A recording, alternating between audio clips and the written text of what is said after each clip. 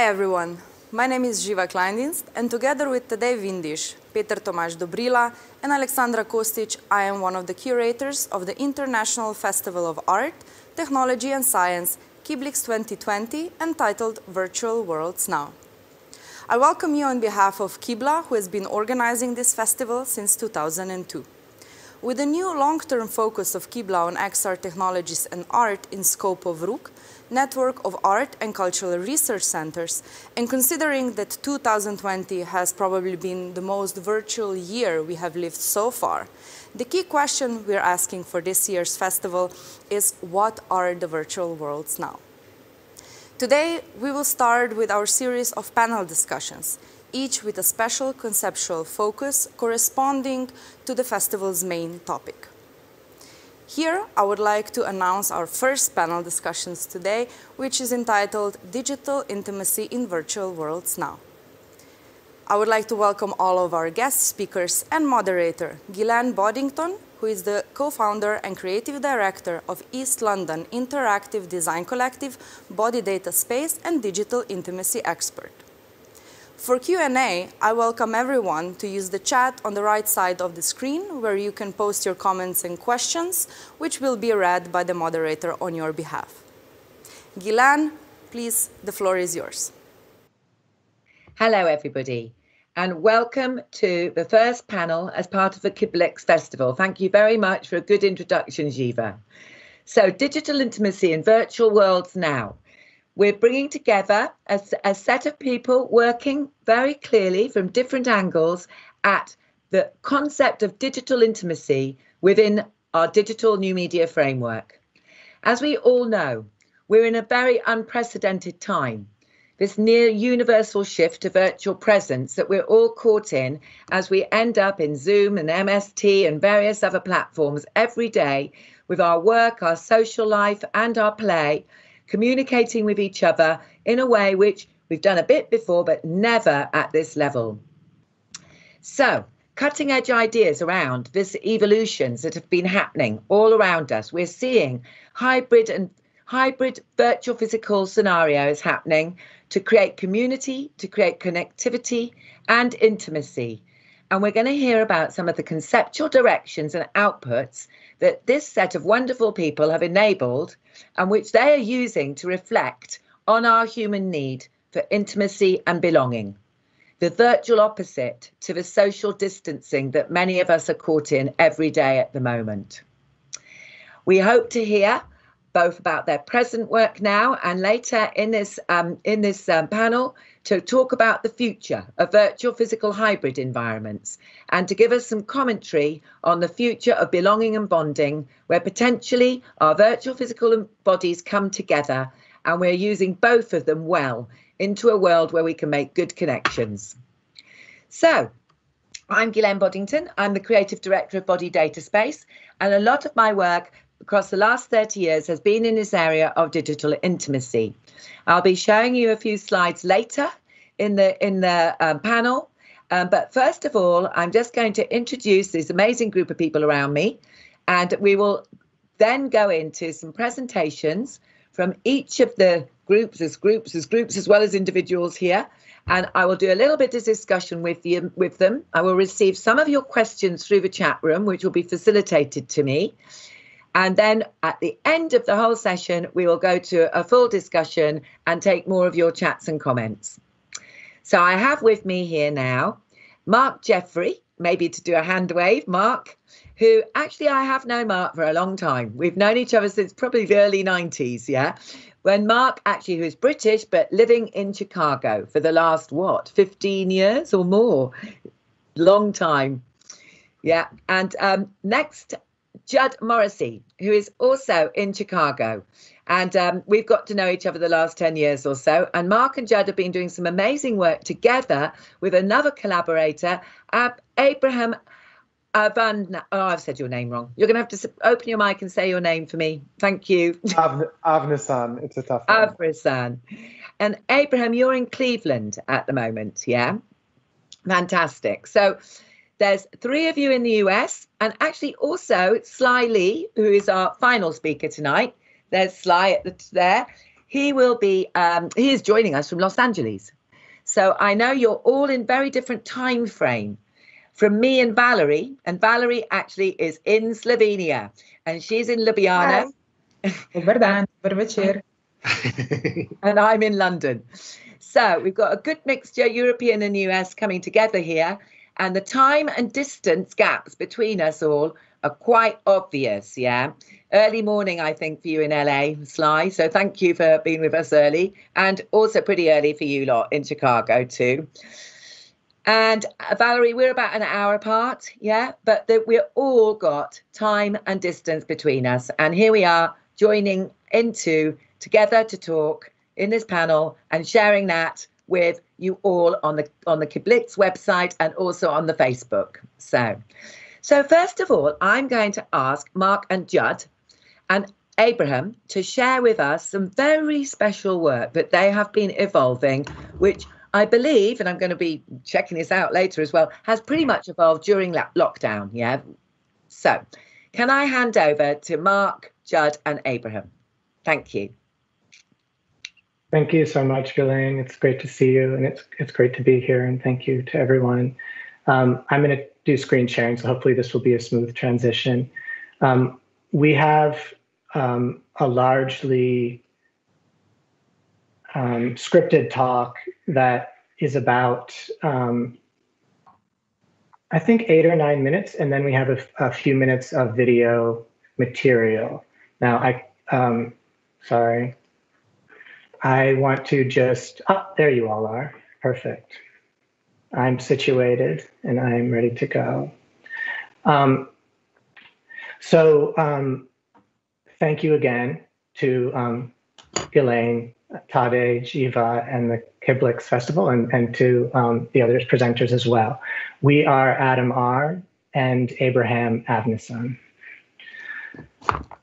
And we're doing this sort of site-specific talk for the festival called The Tenders, an Original Mixed Reality Cover Song. Site 1, Adam R. Anatomical Theaters of Mixed Reality, Adam R., is a performance and technology collective exploring 21st century embodiment. Adam R. was conceived in response to the historical architecture of early modern anatomical theaters. These are spaces designed for viewing human dissections and early surgical procedures. This historic space of operations, illustrating the interpenetration of anatomy and technology, is evoked symbolically in our work in order to engage with queer histories and narratives of the body, sexuality, and prosthesis. The trauma, upheaval, and also the spatial constraints of the pandemic comprise another interruption through which our work has transformed into something both recognizable and strange, a new uncanny that we inhabit in intimately connected solitude. Today, we will speak briefly about some of the sites and histories informing our latest work, The Tenders, a Mixed Reality Performance, or an Original Mixed Reality Cover Song, that juxtaposes the figure of the American cowboy with the settler colonial origins of the city of Chicago, among many other entanglements of research, influence, inspiration, and language. Site 2, Tender Embrasures. We begin with the word embrasure, an opening or dilation within architecture, anatomy, or space. In this slide, we see Mark reaching his arm through the embrasure of a colonial fort used for surveillance and the prosthesis of weaponry. A word that sounds like embrace, this is one of the gaps of entangled intimacy and violence through which we are apprehending the work as it is constructed. The embrasure, and more generally, colonial military forts, need to be understood as early technologies of seeing, essential to the settler colonial project. In The Tenders, embrasures are placed in relation to both windows as domestic apertures and in relation to 3D scanning technologies, including LiDAR and photogrammetry. Photorealistic on the one hand, yet ethereal and otherworldly on the other, we use 3D scanning in the work to develop an aesthetic of haunting through which to uncover erased and suppressed histories, using the technology's official blind spots, these circular voids which the scanner cannot access, which you can see in the slide, as wormholes through which to teleport our bodies.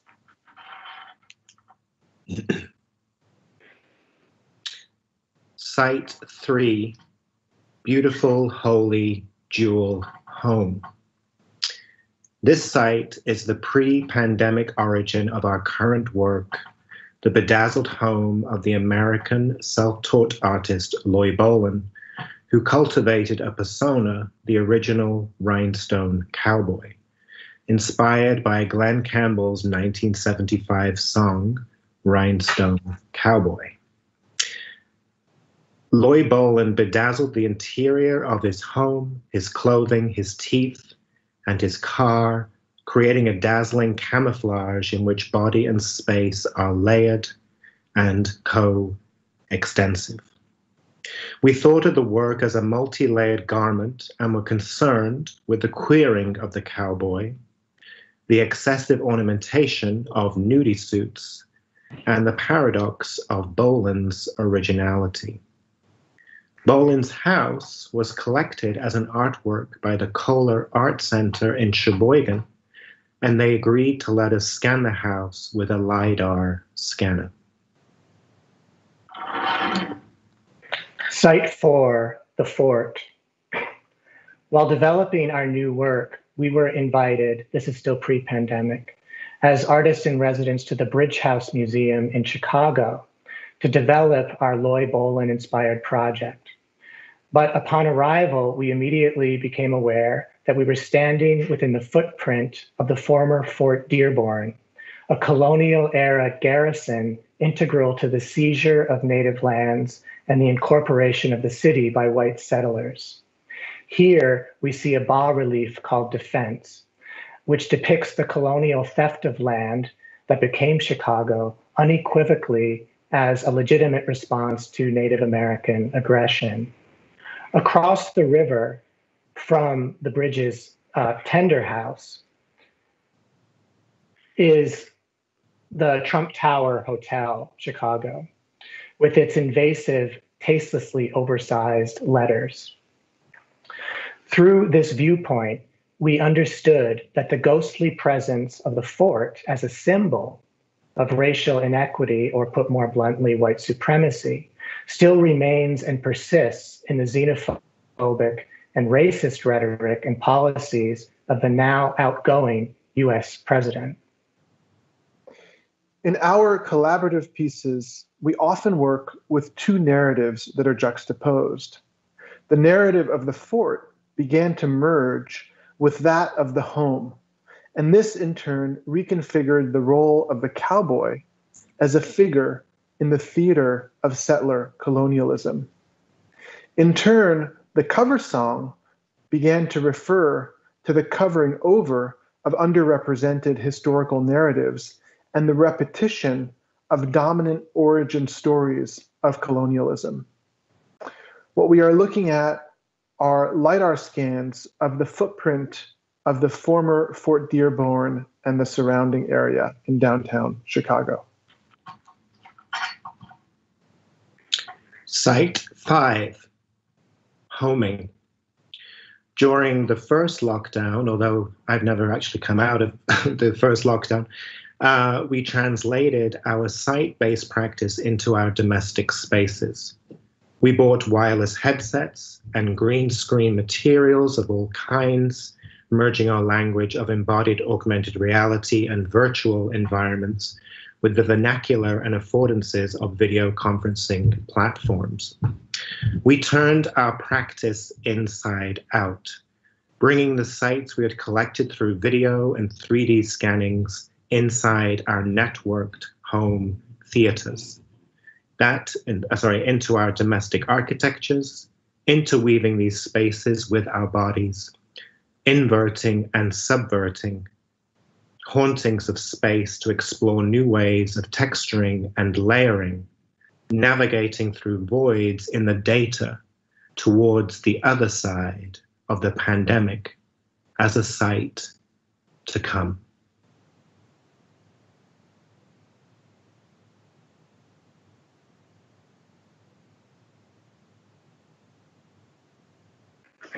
Site 6, Cruising Ground.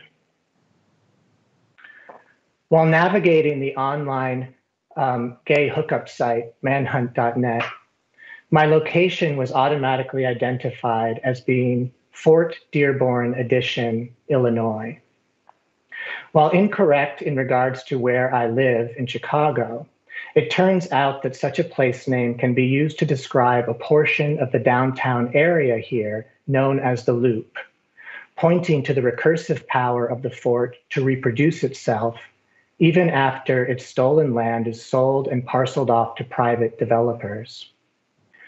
What does it mean that the fort's disappearance is also its addition?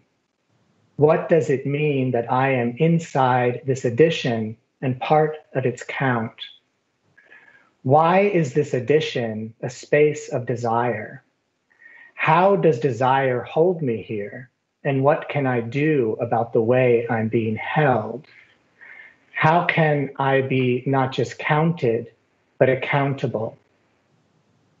An embrasure, incidentally, I discovered just this morning, also has this definition: an opening through which missiles may be discharged. One evening, recently, I wandered through a cruising ground, neutralized by the COVID pandemic, a bird watching zone that also contains the history of being a Cold War missile site. Days later, we recorded our DIY original cover song, abstracting Glenn Campbell's Rhinestone Cowboy and laying a sung poem over the top. We will now play a short excerpt from our original mixed reality cover song. I'm gonna be where the loads are tendered invisibly.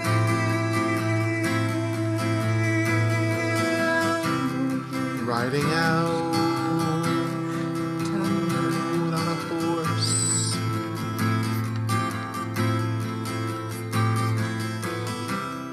In a star-spangled rodeo.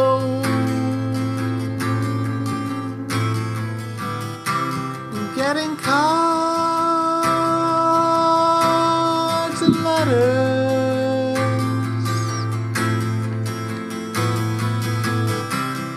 Where our missiles become missives. Don't even know.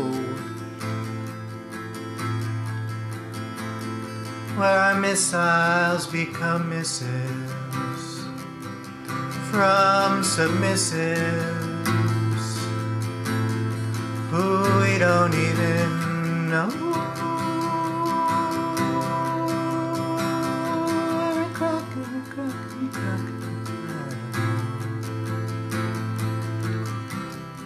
I wanted don't mind the rain. to hunt you down. Well, I don't really In this cold mind war the pain. cruising ground. 'Cause a smile Where our missiles become can hide missiles. all the pain. Buried in the secrets of your rising mouth. Put you down, but you're down when you're riding the train.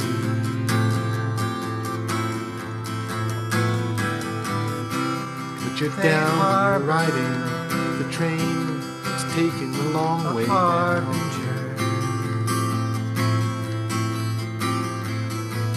So many sexy soldier boys in the forest, dear boy additions On the road to Illinois.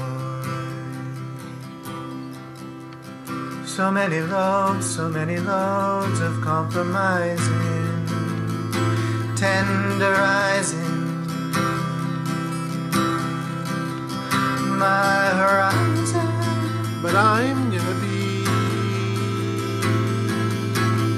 where the lights are shining down on me. I'm gonna be Where where the lights lights are shining down. tender is the Like a rhinestone, like a rhinestone, like a rhinestone, like a cowboy, like a dazzling camel, like a settler, like a soldier dazzling. stationed in a fort somewhere, like a settler, like a settler, Like the song of erosion in the throat of a Gaucho. riding out on a horse in a star-spangled rodeo. Believe I studied rodeo. Getting cards and letters, Getting missive people from submissive. Where our missiles become missives from submissive. getting cards and letters We don't even know. from people I don't even know.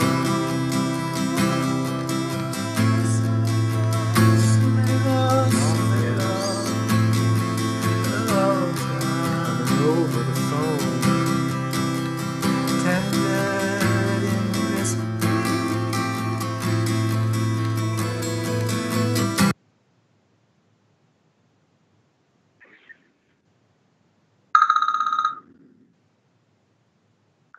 We can't hear you.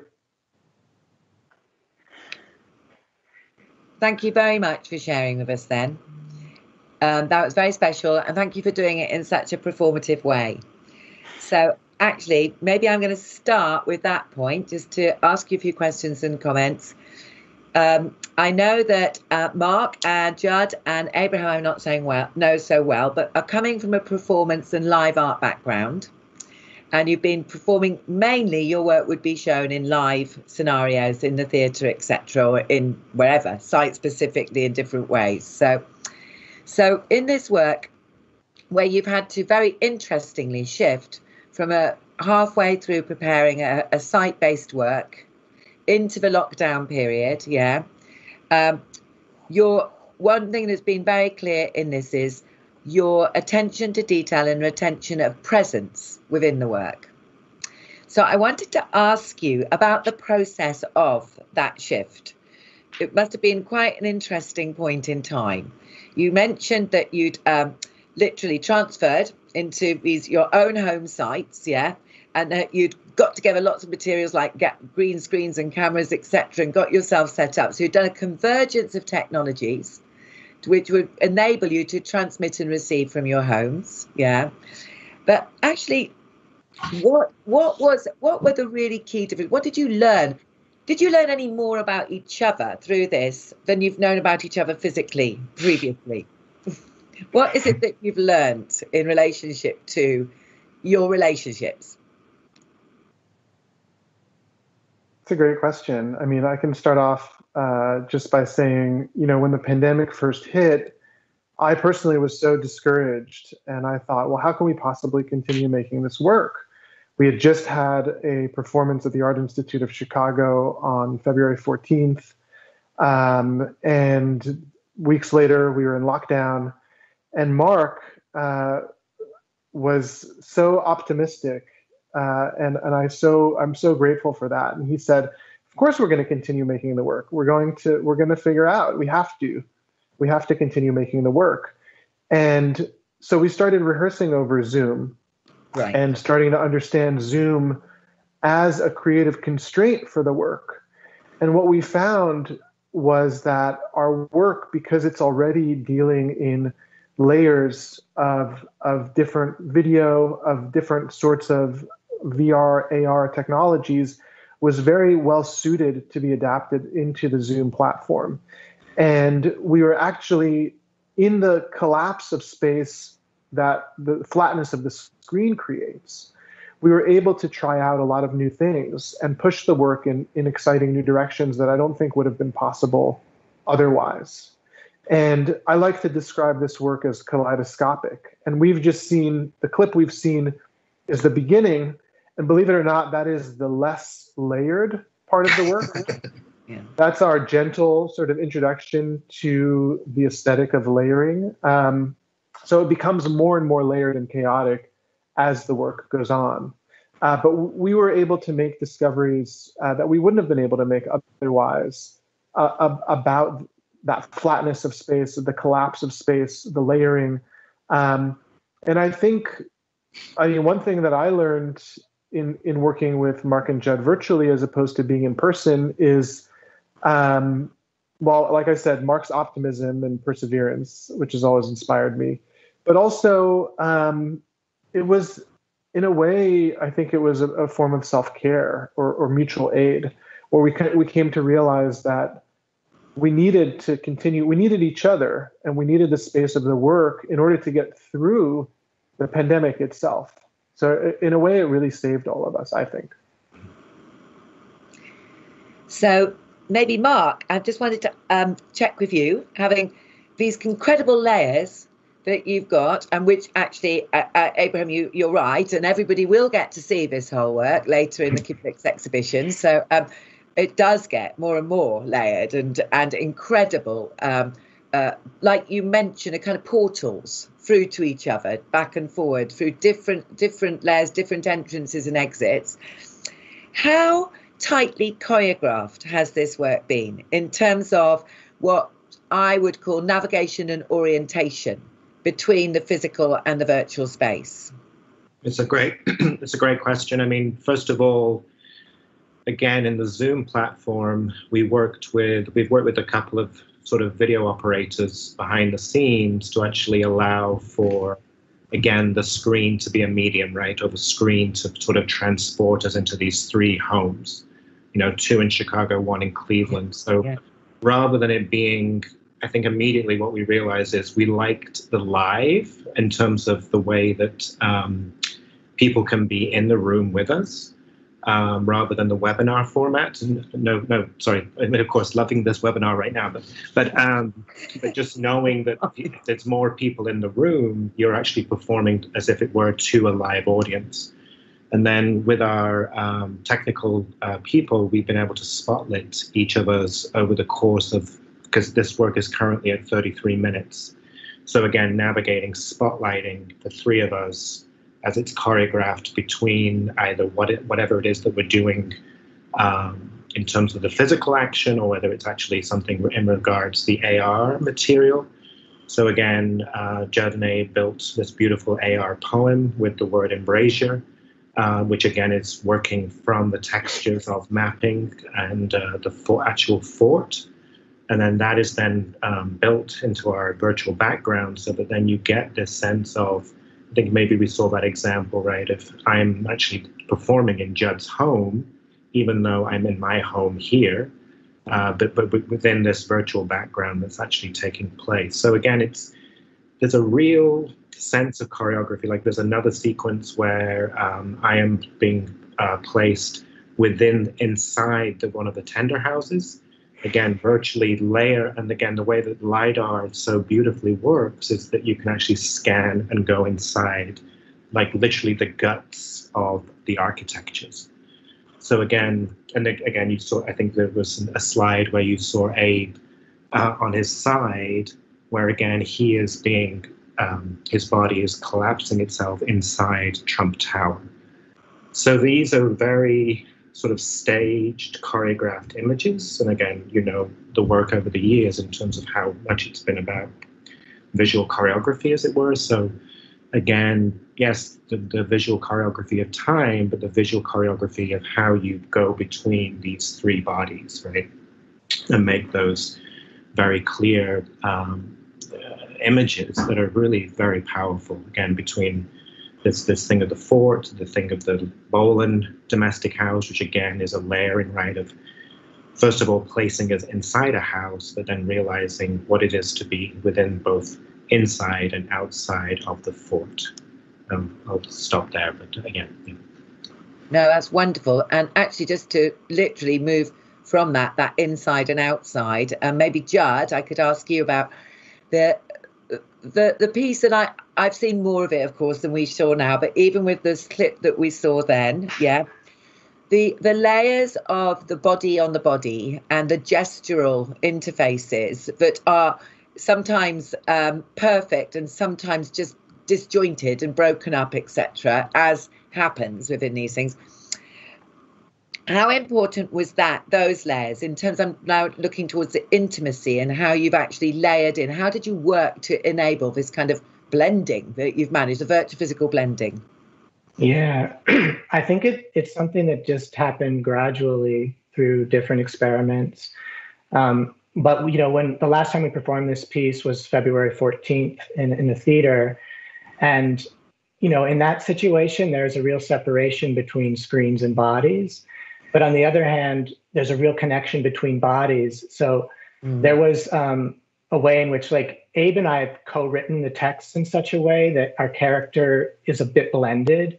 And in the physical piece, we're actually leaning on each other a lot of the time. We're actually physically supporting one another as throughout a lot of the work. We're sort of interconnected. And to bring that, to recreate that in the virtual space obviously isn't possible. So what ends up happening is sort of this idea of the home that we inhabit, or the space that is extending our presence, gets entangled with the other spaces. A lot of the layering is sort of accidental.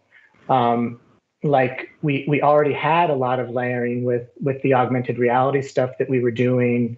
And when we started to do the green screening, that sort of got amplified, so that there are times when it's very disorienting in terms of understanding where someone is. And I think there's a conflation that happens. And there's also a lot that's lost in the choreography. We basically, there's the backdrop is continuous across our spaces, so we can move between that to get those variations. But with the technique we're using now, moving between the spaces, we're only seeing one space at a time. So it's very much like montage and conflation, but not simultaneity. Still much more thing to be done with that. There are these sort of magical moments of layering where I wonder, you know, how did this happen? It's not really planned. And, you know, I think that's one of the things we've learned, is just to trust each other through these experiments. I mean, I think Mark and I, having this long history, we've always just kind of trusted each other to be intuitive, and we don't talk a lot about what we're doing. And for Abe to enter into that, I think there was also an establishing of trust there, where a lot of things, when we get in a flow and we don't really know what we're doing, and that's kind of where we want to be, between sort of the ideas that we're having and what happens when we explore them. I mean, you know, Abe discovered he could play guitar. He hadn't played in 20 years. He could still play it a little bit. I wrote a song. Like, we put those things together. And then Mark showed us this video of his jacket, and the lyrics and the music and the imagery we're synchronizing in a way that was helping me to understand the work, or not to understand it, but to approach its mystery. And those kinds of moments are what have been powerful about the work. Yeah. No, well, that's perfect response, actually, because it really is, I think, going with the flow at the moment in relationship to this kind of collage montaging that is, you know, huge potential that you're showing us, within this work, is really the way to go, I think. And it's kind of like, even though I absolutely recognise, Mark, the depth of this navigation orientation relativity that's happening, and probably how many times you had to recheck that or do it again, or how do we get to that magic again, that we reached. I think that the kind of structured improvisational side of it also is very enchanting. So, well, look, we're going to say thank you to you three for now, but bringing you back later, although I know, Abraham, you have to go and teach, but ask you for the other two to stay on and come back and talk with me at the end with the other artists that are going to speak. So, and we'll go further into this intimacy. Thank you, Abraham, too. Thank you so much, Ghislaine. Yeah. So, now we're going to move on to talk to Valerie Wolfgang, who actually is Slovenian and based in Ljubljana, is in Ljubljana at this moment. So I'm going to hand over to Valerie to tell us about her work and to talk a little about from the perspective of digital intimacy. Hello, Valerie. Hi, good evening, everybody. So I'm currently in Ljubljana, yes, as you told already to our audience. And I'm really glad that we can all meet globally like this in this digital era. I will share my screen now, so tell me if you can see it. Yeah, is it working? We can. Perfect. So at the moment I'm developing a project titled Love Machine. It's actually a project which is supposed to happen in the next 3 years to develop further. We started developing it together with Žiga Pavlović, who is helping me with the technical realization and programming behind, like the brain behind the machine. And due to current conditions, the COVID situation, it's a little bit stopped with the development because we had to leave the labs and we couldn't meet physically anymore. But we're continuing with virtual meetings, and part of it is also shown in this year's KIBLIX festival. And now I will briefly guide you through this idea behind the project. So first of all, in this project there is 4 major things. One of the things I would like to discuss today is the sensory perception, and then this virtual versus real, digital versus material world. And there is the emerging technologies which are part of the project, and also the future of the project, in which way is it going to develop and what is it going to include in the future. So if I go to the sensory perception of it, first of all, I really like to discuss when I talk about this project of this post-COVID period, because as we are all aware of, this strange virus which came to this world as an alien, actually, suddenly changed our lives over the night, I would say. I mean, for me, the physical distancing, which is now happening, so-called social distancing, I like to call physical distancing, because basically I feel that socially we're not getting more distance, but we have to physically watch over ourselves and keep the physical distance. So these are all the things which I experienced in my life, because I'm often working abroad and I'm part of artist residency programs all the time. So now many people are experiencing the same thing as I used to experience in my life. And, you know, all these long distance and telepresence moments are happening in our current life.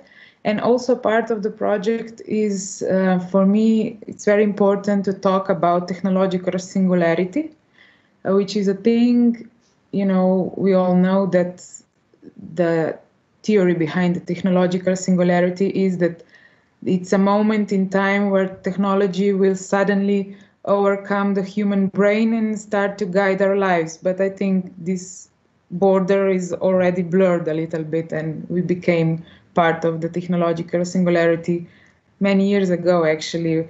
You know, for example, I use my mobile phone all the time for many years now, and it's actually dictating my life in a way. So before I started to develop the project behind the Love Machine, I posed myself a question. And this question is still relevant. And the question is how to replace physical contact or the need for physical proximity to a fellow human being in a period of rising virtual encounters. So, this is the major question which I'm posing to myself. And as you can see on the right side of my screen, there is one installation from Vienna from 2018, which I titled, "Sorry, I Can't Make It Today." And it's basically, I really love the aesthetics of these old televisions, and also the whole, I really like this metal, plastic, the materiality of all the things. I positioned two very old, 90s screens being positioned next to each other, and on both screens there were two hands from two different people trying to touch each other, but unfortunately, due to the distance in between them, they couldn't touch, and they were constantly pushing towards the screen and trying to somehow touch, but there was this distance which just couldn't be, we just couldn't see the touch. And for me, this was a very intimate piece because one of the hands was my hand and I couldn't touch the other hand, which was my partner's hand. And I was doing this work on my artist residency. And the title, "Sorry, I Can't Make It Today," was because, from my personal experience, when I'm working abroad, developing my artistic career, often I have to say to my family or friends that unfortunately I'm in some other continent, in some other country, and I cannot be with them physically. But I always strive to, keep this distance, that it's not a problem between our relationships. So this was already in 2018. And now in this post-COVID period, I think we are all experiencing similar situation. And from this installation forward, I was very much thinking a lot about how much is the physical touch important to keep the relationships if they're in long distance. And one time I read the quote, which you can read it here on the screen. "I fell in love with the way you touched me without using your hands." And I think this quote is constantly appearing now in my mind. And, I'm now researching how much is the actual touch important in the love emotion, not just intimate love, but, love between parents and children, friends, and so on. So the hypothesis which I'm researching is, we need the physical touch to fully experience the feeling of love. And now through the project Love Machine, I'm focusing on what happens when we fall in love, and during the interaction with people's feelings of love when one of the elements is absent, in this case physical touch, when our daily social life regularly takes place mainly through virtual meetings and disembodied contacts with other people. So this is the hypothesis which I'm researching. And also one of the inspirations for the project Love Machine are coming from this very old vintage torture machines. They used to build in, 14th century, these torture machines, which, wanted to torture you in order that you reveal some data. But in this case, I'm trying to build with the use of emerging technologies to somehow, focus on the emotion of love, not in a sexual sense, but emotional sense, and then manipulate with another person, or to use it, when we lack the physical touch in order to be connected and to feel love. So in the project, you can see in the middle image me and Giga Pavlovic testing different VR and motion lip sensors of movement. We're using these emerging technologies. So at the moment, we're mostly playing with augmented reality. We built a DIY kit from the project North Star. I will show you a little some more images later. We're using some sensors of movement, lip motion, for example, and we're also focusing a lot on the haptic technology. So we are building, there's many projects already where you can feel the touch of another person through long distance with the use of different vibrations, sensors, and other motions, these haptic technologies. So we're using that as well. And at the moment, we're working also on volumetric video. So the idea is that just before the Christmas, KIBLIX will post on Instagram a special filter which the users will be able to use. And I will be in that filter giving a virtual hug to all the audience, and they would be able to hug me virtually. So this is just one of the elements of the project Love Machine happening right now. So here are some images from the project which we tested already. We are using the project North Star Kit for the augmented reality glasses. And through these glasses, you can see me on the right showing the first prototype.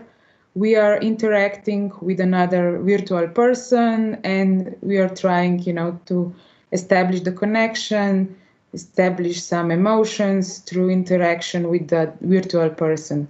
And at this stage, there is only a virtual element present, and you can, for example, dance with another person or play interactive game. For example, if you remember from the childhood, this game where you position your hand like this and the other person was tingling your hands and suddenly they hit you and you need to remove your hands quickly, otherwise the virtual person in this case can hit you on the hands.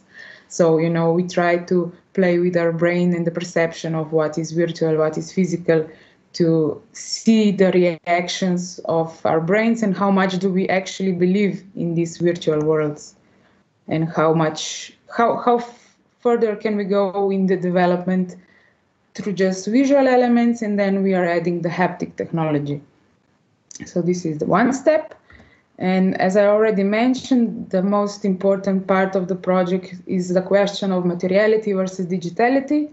I was very much also inspired by Aristotle when he was writing on the soul in his book, De Anima. And he wrote, the fundamental difference between touch and taste on the one hand and smell, hearing, and sight on the other is in the fact that the first two perceive in direct contact and the other senses through something intermediate, the medium. By perceiving smell, hearing, and sight through an intermediate medium, they are actually perceiving something distant that the animal is not yet in direct contact with. So he was writing, what's the difference between the plants, animals, and then the human. And as I was reading his text, he was, talking a lot about the touch and taste. How is it important evolutionarily? Why do we need it? And how much is it important in order to develop, your species further? And then on the other hand, there is this smell, hearing, and sights, which could be, they're the most easily reenacted virtually also nowadays. And he also wrote, where there is sensory perception, there is also pain and pleasure. Where those two are, there is inevitably lust. So when we are talking about love, we are often also talking about lust. And while I was also researching this various haptic technology throughout the world, there is often just this connection of how to use this technology into, pornographic kind of way. And there's many robots which can give you pleasure, but can we reenact the emotion of love? This is the, the cycle I'm constantly returning to. So, I try to divide the pleasure, the lust, and the love. And also we need to talk about the pain. The pain is also can be connected with the emotion of love. So these are all these questions which I constantly research in my project. As you are all aware of augmented reality, I will just briefly also mention it here for some audience who is maybe not so much aware of this technology. First of all, what is the motivation to enter these virtual worlds? I was questioning myself a lot about that. There is this thing which is missing in the real world. For example, we can see here on the pictures in the bottom, it's really amazing to maybe use it in the city when we walk through, especially now Ljubljana is, as I said when we met earlier, that it's like a ghost town because we have these lockdown elements now and we have the police hour. You know, we need to be indoors, but hopefully in this kind of situations we could use the augmented reality technology, and you know, if some shops are closed, we could go through the city with mobile phones and we would get information about items inside and we could just purchase them virtually. Of course, this is another way of living and we have to get used to it, but I'm sure that the COVID situation is now pushing us faster into this kind of state, and I think we are adapting quickly. And in my projects, also other projects, not just in the Love Machine, I'm often talking about appropriation of identity and space because, for example, maybe you heard of many augmented reality projects where people are changing their faces, for example. And I've read there is many studies on how we can, you know, change the face of the partner, and, you know, have intimate relationship, the sex with the partner, and we can swipe with different face on the partner. So what is this bringing to our lives? Do we need it? I think we need it, otherwise we wouldn't create all of these applications. So, you know, I'm thinking and researching on identity, and with the what I wanted to say with the space is especially now I think important to discuss, because there is many projects appearing in the city, people and artists and, you know, many companies are positioning their virtual elements, for example, some important statues. And then the question is, when this is going to be more used, who is actually the owner of this virtual space? Because, you know, if there is many statues positioned in some public space, you know, it can become a cluster of all these layers of virtual elements. And I think in the future we will discuss this topic a lot. So that's why also I think augmented reality is a thematic we need to talk and discuss when we talk about intimacy, relationship, and all of these emerging tech thematics. And then I would like to just briefly finish this presentation with the future of the project development Love Machine. The idea is to create the platform where we will use the virtual experience, augmented reality, and also I would like to include some elements of artificial intelligence. So we're going into this direction with Giga Pavlovic and some other experts.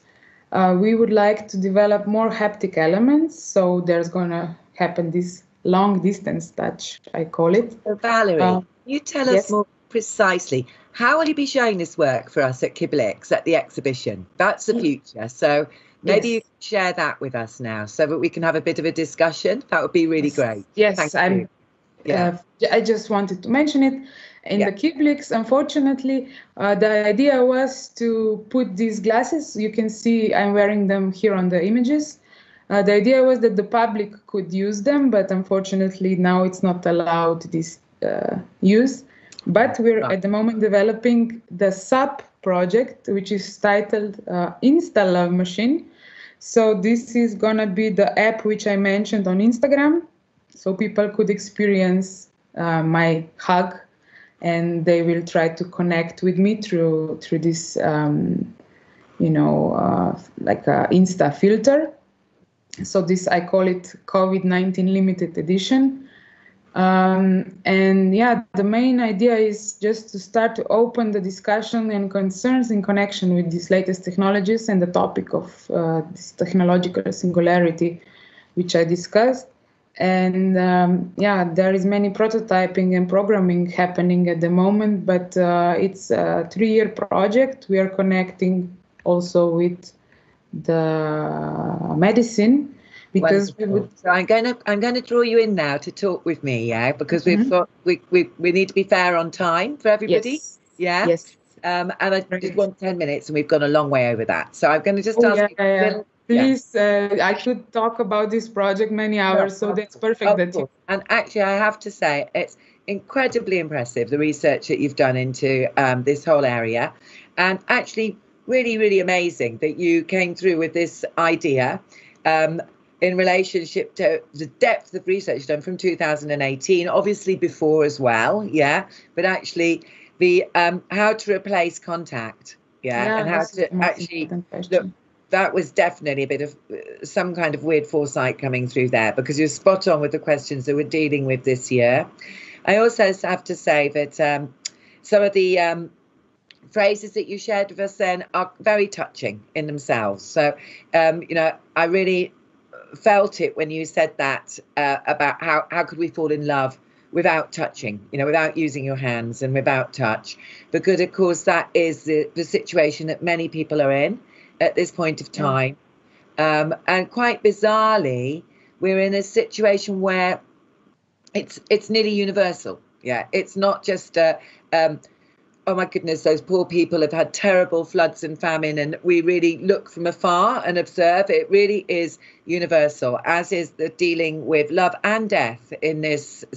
And you mentioned pain, as part of love, which is really important. So actually, just in terms of you're really extending, and I agree with you, social distancing is not the right phrase. I absolutely agree with you, physical distancing, and I think quite a few of us tried to shift that at the beginning, but it wasn't happening. So but basically you are dealing with distance, aren't you? And actually and the two different in English meanings of distance, whether you're distant across space or whether you're distant because we can't hug and we can't love.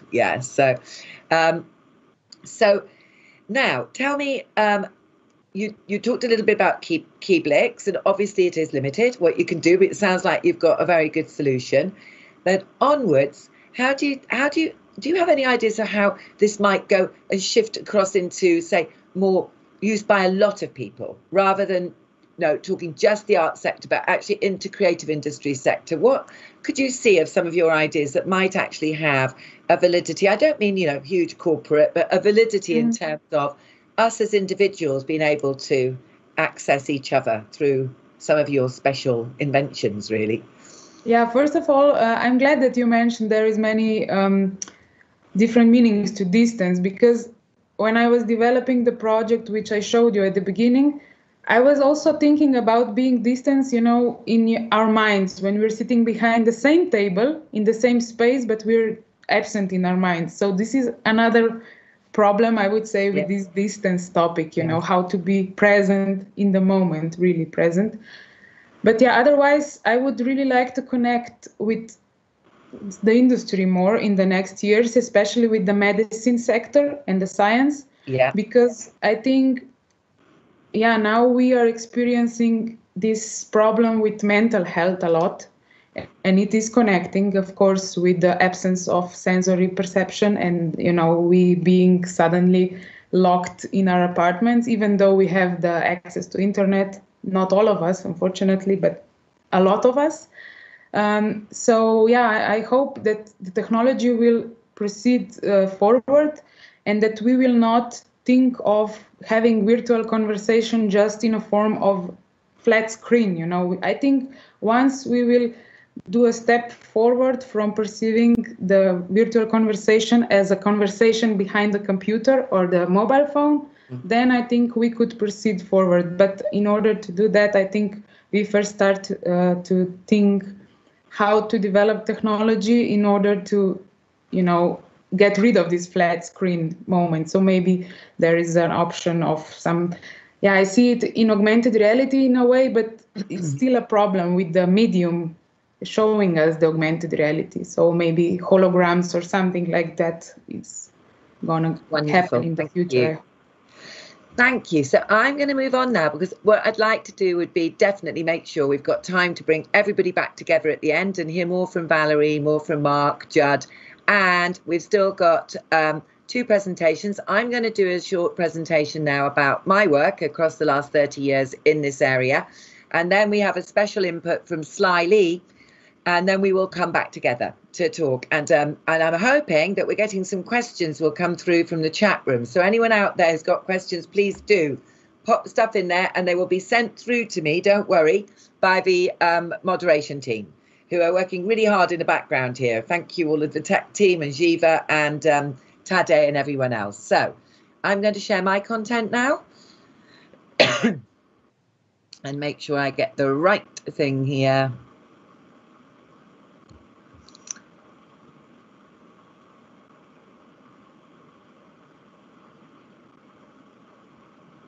Great. Okay, so hopefully you can see this keynote I have here. And here I'm going to just show you quite fast a series of diagrams and images which come from the work of Shinkansen and Body Data Space, both collectives that have worked across the last 30 years, exploring various means of actual dealing with representation of the body and our connections to each other, but through the digital era, really, starting with that. So we've been very obsessed as a group that are coming mainly from performing arts and dance backgrounds, actually, with the whole concepts of touch and of the visceral within media, and really felt very strongly that the concept of live presence, which we learned strongly about in performing arts, and Mark will recognize a lot of the things on this slide and Judd from their training, the essence of liveness, actually how we are out there in the world, always on. Our breath and our heartbeat is always running, going, even when we're asleep. We actually are intimate automatically. We catch each other's eyes very hard in this digital Zoomification era. We've got perception shifts that happen around us from watching each other's body language. 87% of communication happens through non-verbal communication. Our body languages, our faces, our gestures. And that has a massive sensory richness, which of course we're really deeply aware of as humans who bond together and join all the time. Now, in this year, that has disappeared. This absolute lack has happened in our lives. But looking at this next slide, and these are slides from the mid-2000s, this is the work the Body Data Space has been doing. It's been to try to keep hold of the body as the most important aspect, the living body is most important aspect of any digital developments, any developments around us. So here this diagram shows the transmission and reception, the little tiny dots, of the hypersensory, which we now can reach to and send out from our bodies. In fact, a large amount of these possibilities, proximity, audiovisual, of course, gestural interaction, motion capture, face, eye recognition, is happening all around us. We use, a lot of it happens on our phones. We touch an app and it opens up for us visually. We talk on our phones and we can actually activate other things around us. But even at airports now, we've got facial and eye recognition, and everywhere else, and harvesting our biometrics like mad. And we are moving very fast towards the areas, and there's several very key creative industry and artists working with virtual smell and virtual taste, and many others with biofeedback, of course, from the Fitbits. So here we send and we receive back to our body data all the time. It's constantly flowing out from us and back. If we could see it all in the air around us, even in your home, it would be an incredible network around you. Of course, we can turn this off. Yeah, it is possible to turn it off. We don't always turn it off, and maybe we should do more. Kind of like Valerie was saying, we get caught into our mobile phones. So for Shinkansen and Body Data Space, two collectives that work from 89 to the present, we've been looking really at this kind of, not if this is a linear, but here we are, the human, and the human is the interface, and the development of the human in its representation into avatar worlds and into cyborgs and AI and robotics. Now, tonight I'm going to talk mainly about the avatar world and telepresence, which is an area I've been working with since the early 90s. These are numerous little telepresence experiences that we've done across time in different workshops, in different club nights, reaching out and trying to extend full body telepresence to actually enable us, and particularly looking at the whole thing of the skin as the interaction canvas, dancing between 2 to 3 different stages, exchanging our body knowledge, creating, sharing ideas and exploring solutions with many different types of lab-based initiatives, a lot of it more like live TV, as we're finding out today, the macro, micro, dealing with the body close up, dealing with the body far away from us, layering the skin upon skin. Actually, incredible project, this Skin Touch Feel. We used material we'd made across 3 or 4 years and we just layered it in, body on body. So here you're seeing a mixture, a bit like Mark and Judd and Abraham's work, here of live bodies and layered filming and transmissions from other parts of the world. And here again, this is me in Lisbon, and the eye is coming in from the Gulbenkian Park to me in the theatre in Lisbon. So, and we looked a lot at virtual touch, at trying to navigate our relativity to each other at a distance across this time and space divide, and trying to enable a more intuitive sense of being with our screens, through these screens that we have to work on, but with our screens, to try and find a way to actually feel that exchange, to develop a virtual intimacy, which actually would never be the same as liveness, but which at least would enable us to work with colleagues far away, dance sector, dance performance, you always work in groups, you're always collaborating, and to actually be able to be together. And we did this with avatars too. This is our avatar, Orla Ray. We made her, she's part of the collective. She comes out and dances with us, or is in installation setups, and actually is an active relativity for us as bodies. And in 2012, we managed to create a connected virtual world between London, Paris, Brussels and Istanbul, where you could actually be an avatar real time in that space with each other in 4 different countries. And you move through that world with a ripple of your heartbeat, with different colour bodies around you. And we gave people the instruction to meet underneath the moon in this huge virtual sim hanging between these 4 countries, and to actually hug each other. Of course, you can't hug each other. You go straight through each other's avatars, but the aim towards intimacy and the navigation that each individual did with their avatar, this is using Connect, it's using telepresence, virtual sim and gestural interaction. We did, our end was at the National Theatre in London. And actually, just quickly to say, we've also been working quite extensively into creative industries with this work. And this is actually an art piece, but called The Blind Robot, looking at intimacy with robotics too. And this is the blind robot touched your face. And this was incredibly popular with KIBLIX. We did this too. It was actually in Maribor. First, I think the premiere was in Maribor. We co-created it with, co-commissioned it with KIBLIX.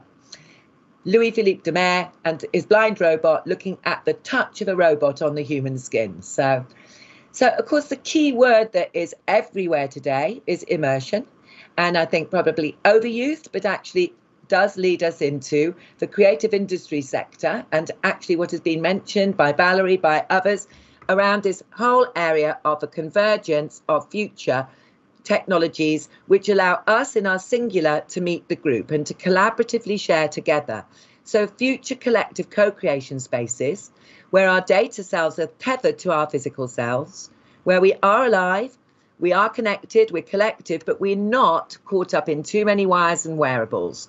And we're trying here to go beyond the screen, to use our eyes and our ears, yes, to use our hands, yes, but to use our full bodies and our gestures and our biometric and biosignals, which can join us in these creative spaces. And today I see out there working in creative industries, many companies who are working with these different technologies in the middle here, but actually with the convergence of these. And I think we've seen that tonight as well with Valerie's work and with Mark and Judd and Abraham, bringing together very fast convergences of technologies which can allow them to create liveness in its virtual sense at a distance and across time. And just quickly to show you the most recent big work we did, which was a few years ago and has been touring a bit, but which is not at the moment, is called Collective Reality. And this piece relies on people coming together, experiencing togetherness. The piece actually is a huge sensory environment of visuals and sound, but nothing happens unless we move and play together within that piece. It is set off by what we call motion, is motion capture, but it's looking for us to work together, to hug, to be in groups and to dance together. And the more we do, the more dynamic that living space becomes. This piece was entirely based on hugging, and it does feel quite sad today, actually, that we can't do this piece, and that actually because there was some very special reactions within this space where people were coming together. But we will get back there, and we will hopefully be able to break through these problems and meet each other again in this real sense of liveness. But here, like Valerie, we've been looking towards more positive, what we call the internet of bodies, an internet of bodies between us, where the body's the center, the body's the interface, not the tech and the hardware, where the priority is actually where the body is placed, and a collective embodiment, which actually can start to enable positive emotions, where we can participate across real-time physical spaces, connecting groups across time and distance. So that's the worker body data space, and actually leave you with this image, which is one of our visceral images, to actually realize how much we do all miss touch and how much we do all miss this ability to just throw our arms around each other when you meet a friend, to hug, to shake hands even, is very special. And we will get back there. And I'm now going to unshare my slides and actually take us to our final presentation, which will be with Sly Lee. So Sly, can I invite you to come forward and to show your work? Just to say to you, Sly and I have been working together. The last few months, we, funny enough, found each other on LinkedIn. And then just a couple of months later, we got put together by a curator to speak together at a conference called Transformational Tech, which usually is a live big conference, I think, of people coming together in LA, but they went immediately online into a very brilliant platform. And we did a presentation around digital intimacy there and showing our work alongside each other and talking. But I'm going to hand over to Sly now, because Sly's got a very, very special set of work to show you, which is emerging, yes, both from, you know, university and practice as research sector originally, but is now going into production and is in the creative industry sector now in America. So Sly, please do share with us. Thanks, Ghislaine, and happy to be here with you again here virtually. So yeah. Let me just share a little bit what we've been doing. It's popping up here. Give me 1 second. It was pretty cool to hear everyone's lead up to this, talking about touch, because it is so important and critical in the world, but also just coincidentally what we've been doing the last few years. So here we go now. How is this looking, Ghislaine? Yes, that looks good. Looks good. Very good. Yeah. All right. So I co-founded a company called Emerge with Isaac, Castro, and Mauricio Turan, one from Spain, one from Ecuador, and I'm from the US as a first-generation American, about 5 years ago. And as you can already see from our origin story as co-founders, we understand distance inherently. It's sort of in our DNA. It's how we grew up, just being apart from people that we really, really cared about. And that is precisely the origin of what kind of company we wanted to create. We wanted to bring to market different products that would sort of redefine what it means to communicate when you're not with somebody. And when we looked at the history of how we communicated, you know, for the past few hundred years, each time we improved our communication technology, it sort of redefined what it meant to be present, information that we could transfer, you know, speed of society, speed of innovation. And at the core of it, what we really cared about was the emotional connection. So we really felt that each step along the way was another big leap in how we can express our emotions, because we already have such a hard time expressing our own emotions today as humans. That's why, you know, emojis were invented as a, you know, surface level attempt to express how we're feeling.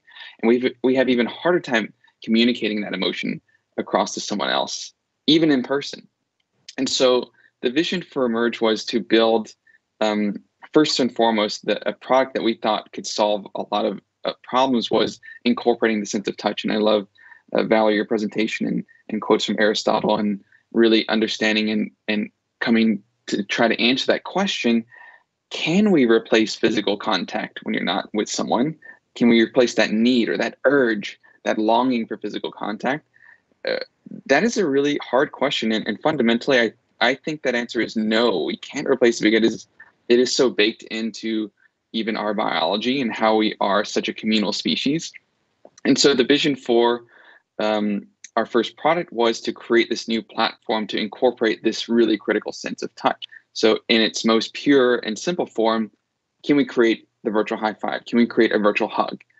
And this concept is not new at all. I think it's been around for maybe 50 years or longer. So we're not new, we're not pioneers to that in that respect. But what I will say is that we are new. What is new about how we're approaching this is the form factor of delivering that experience. So I hope this shows well here. Microsoft Teams might shut down. So how we're able to deliver the sense of touch is through a non-wearable sensation or experience. So I think I'll probably just skip that video. So we have this device, actually, I have one right here in front of me. So this device we've created is sort of like a speaker. It uses sound energy to create the sense of touch midair at very high precision. So it's similar to the ways where pre-COVID you might have gone to a concert and you stood front row and you might feel the speaker energy blasting your chest and you could feel that pulse. Well, sound has mechanical wave properties. So we've really just leveraged that. We've leveraged a lot of the prior art that's been in universities for the last 20 years, built our own technology, built our own IP and core algorithms to make this work in a multi-user real-time interaction, specifically integrated to AR, VR holograms, because we think that the context is really important. And even though I am a scientist by trade, I really don't like the word haptics because it is so limiting because of the connotation that haptics has in people's current experience of really simple, touch or vibrations with the phone, or being, or these really big bulky suits and gloves trying to replicate reality. And I think that's what also separates us from a lot of other people, since we are in shipping a product, our competitors, if you will, are really obsessed with trying to recreate reality. So recreating hardness of things is really the goal, but we never really understood that perspective. I'm not so interested in feeling what a rock feels like or a sword feels like in VR or even a keyboard. We're more interested in what does a new language of touch look like? This is a chance to redefine how we communicate with one another, how we can even redefine communicating emotions to other people, even our basic UX UI tools. Why would we bring the keyboard into this future space? So what we focus on is building the best experience to allow for what you see on the screen here, this to work. So the moment you see a virtual object, maybe through an AR, VR headset, you reach out. That's everyone's first instinct, is to reach out and physically feel it. Our system is talking to the headset and enabling the tactile hologram to pair with the visual aspect. And the core of it is, like I mentioned earlier, in terms of the vision, is to have a real-time two-way communication. So we can do this now, and we're pretty excited about all the work our team's been doing for the last few years. And when Ghislaine and I spoke recently, it was cool to show how far just the industry in general has come. And we're really standing on the shoulders of giants here, building on all the work and research and insights people have had for the last 20, 30, 40 years. And it was pretty cool also to see, Ghislaine's work here in connecting people across the world, and now us at Emerge bringing in quite literally that sense of touch. And I do want to, set expectations whenever all of you hopefully get to try it sometime soon or sometime in the future whenever we are able to launch our product. The expectation that you should have is this does not feel like a real object. This does not feel like a real hand. It's not going to feel like the exact texture of someone that you're talking to, and that's okay. And that's the big realization that we came to. The human mind has an amazing ability to fill in the gaps. And what we've done is built an experience that leverages sight, sound, and the slightest sensation of touch in the right context can make you believe that you're actually connecting with someone that you're not. And you're not in the same room, but you feel that you're bonding with them. And that, at the end of the day, is the goal. Our goal is not to create the best, haptic experience. It's to create the best bonding experience, because we think this is a really big problem in the world. 5 years ago, we thought it was a really big problem. And now with COVID and sheltering at home policies, this is a really big issue people face. And so the core of it is, how do you enable someone to transcend distance and time, as the theme of this conference has been. We think touch can go a long way at delivering that, but with the core end goal being the emotional bonding. And so I'll stop there and pass it back to you, Ghislaine, and happy to take any questions. Oh, you're still on mute. There we are. So thank you. That was just really beautiful watching that bit of video again. And of course, I haven't had a chance to do it because, of course, we've been working at a distance as well these last few months. But I do look forward to a chance to actually be able to, as you say, feel this new sensation of touch as it comes together. So you've been working, the three of you. Now, I really like it that your backgrounds, your background histories have actually fed directly into the creation of this product. The fact that two of you from, got family far away, and even for yourself, generationally, the mix in America and your family as well. So the understanding of what in some cultures has actually, in some languages, has got, that a special word, that kind of longing or yearning for others at a distance. Yeah, I think Portuguese use a very, I think it's Soda, that beautiful song series they have, which is just about, my love across the seas, and a lot of folk songs and stuff have it at the base. So that kind of yearning side. So in terms of your work,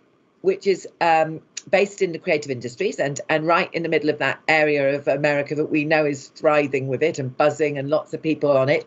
Tell us about the reactions that you've had to this product, this hardware software product, in terms of the kind of tech companies around you.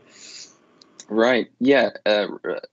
Actually, on that note, so the company is based in Los Angeles, and we started the company in the Bay Area in Silicon Valley, but we just intuitively felt that it was too homogenous in the Bay Area, and we really wanted to get out because everyone talks the same, dresses the same, is from the same background, from the same talents. And we just intuitively felt that LA was much stronger in terms of diversity, would become another tech hub as well, and that we could leverage the creativity and the arts that the city provides and so many creatives, in their work.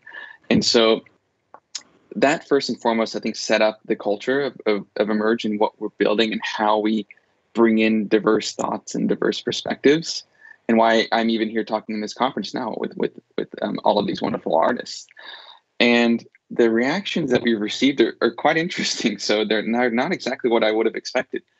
We've gotten people, I think, because this is such a new interaction, but not a new concept, people sort of go through these very predictable stages.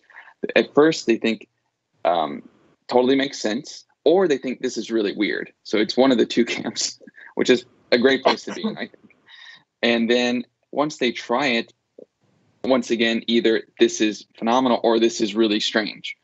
But most technologies become really strange before they reach mass adoption anyway. If you think about even things like the video camera, or taking pictures and capturing, an image of someone, thinking that it was back in the day, people thinking it would stole your soul or something.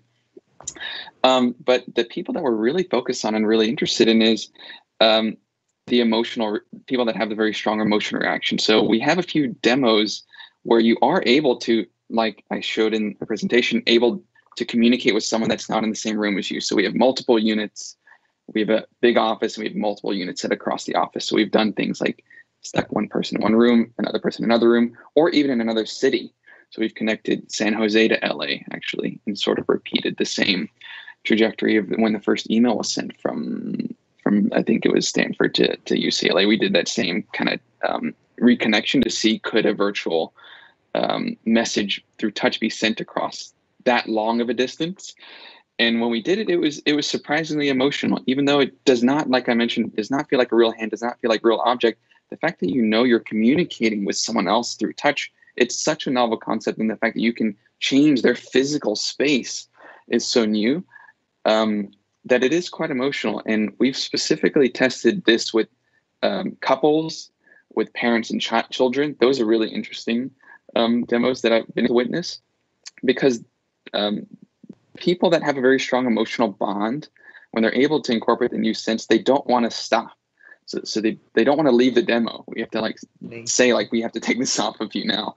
And so I think we've been fortunate to hit upon a nerve in society that has perhaps been seen as taboo before.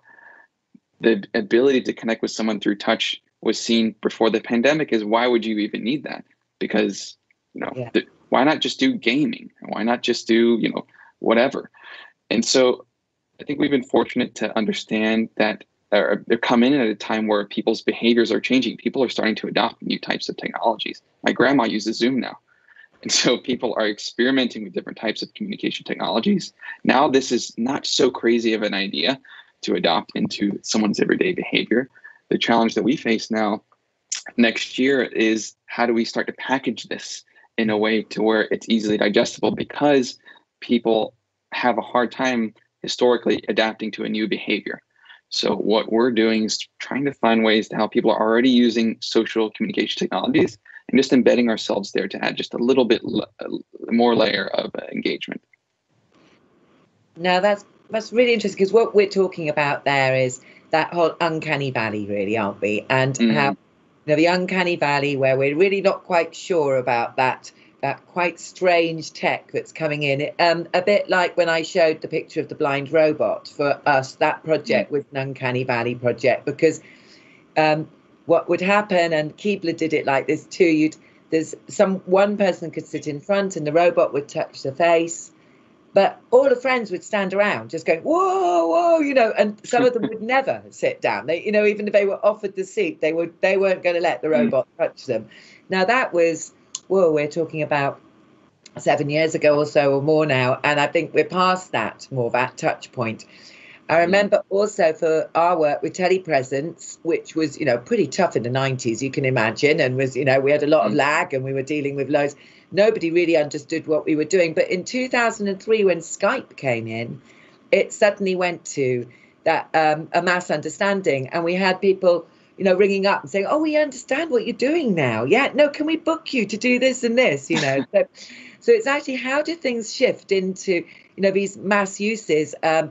We've also touched on Connect tonight, and Connect was a very interesting output in 2010, which we loved and actually instantly got taken up by the art sector and creative sector. It suddenly was in literally every installation, everything that was around, everything I saw, but really did enable us to actually bring what was very complex motion capture previous to that, with huge frames, well, still is in big business, huge framework, multi-camera setups, and then often with massive gear on you, tethering you to the ground, so you couldn't really do.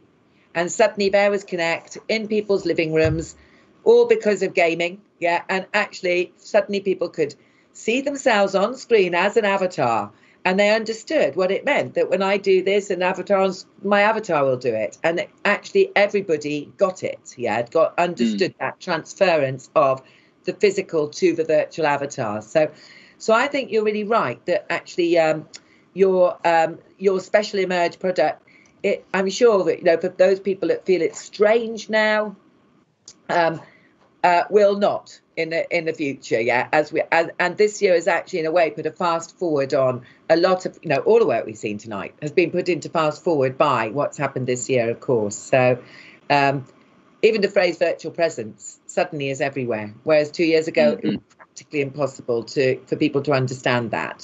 So even the gaming industry weren't discussing presence fully until 2 or 3 years ago. So right, well, I'm going to bring everybody back together because we've got some questions coming in on the chat, and I'd like to bring in Valerie and Judd and Mark again. Fantastic, there we are. We're all merged in together again. Hey, hello everyone. So I've been getting questions, and I'm afraid they're coming through to me on my phone, which is a very strange thing for me as a chair. I'm doing a lot of these hostings.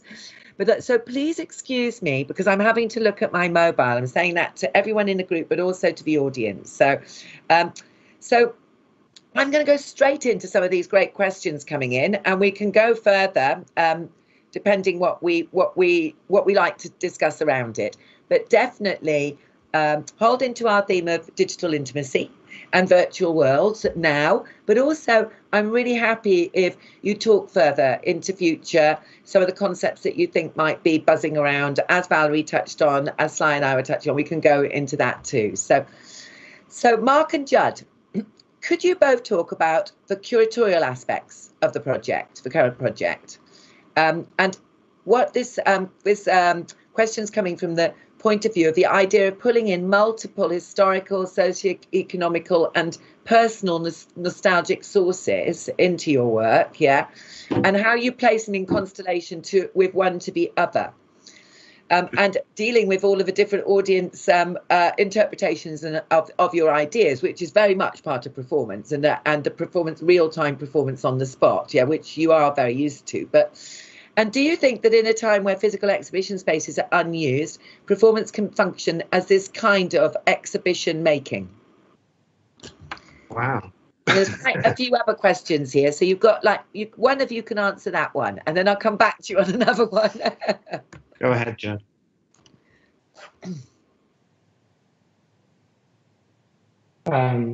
Sorry, can you summarize again a little bit? The voice was breaking up to me on the first part. It's a very long question. Can I ask? There was the layering of all the different dimensions of research. Could you talk about the curatorial aspects of your current project and the way that you bring together all these different layers of art history, socioeconomic, personal nostalgia? Yeah. And do you think this is a time when performances like yours could actually function as a kind of exhibition making? Are we in that point of time? Yeah, I mean, I think our performance is always sort of exhibition making, right, in terms of how, and, you know, one of the lovely things about all these inspiring talks is thinking about how strong the visual bias is in our work, and how much work we have to do on the other senses. But in terms of the layering of information that we're distributing and the complexity of the work, we do get a lot of comments that the most common adjective used to describe our work when somebody first sees it is the word layered. And it's very pertinent to this piece because it's sort of materially about layers and conceptually about layers. But that's sort of always been the case. And I think, you know, on the one hand, yes, the audience completes the piece, and on another hand, we do a lot of work to construct a pattern and to construct a poetic logic. So I think a lot of our patterning, to me, it comes out of language and poetics, but it's transferred onto, you know, the augmented visual performance. I mean, I was really fascinated with this idea of a touch that is different than real touch. I was just thinking about the poetics of that, of sort of a vocabulary of alien touch. I think we sort of, you know, in our DIY way, maybe are creating these sort of textured vocabularies that you can't quite tactily identify, but we're hoping that it adds up. That it adds up for you. I mean, that it adds up in ways that we intend, but also that it adds up for you in ways that we didn't intend. That's always been something we've desired from the work. No, I like that very much, what you've just said then, because it's such an important aspect of real-time performance, which performance is. It's live, it's absolutely happening, and it is so able. That's why I'm a performance person, because I love the way that it can be interpreted by anyone in any way they want to, linked to their own cultural history, their own background, etc., and have meaning in different ways and leave memory in different ways as well. So now, Mark, I'm going to ask you another question that's come in, actually. People wanted to know a little bit more about the infrastructure that you've had in place in your homes. And I think this is just a really practical question.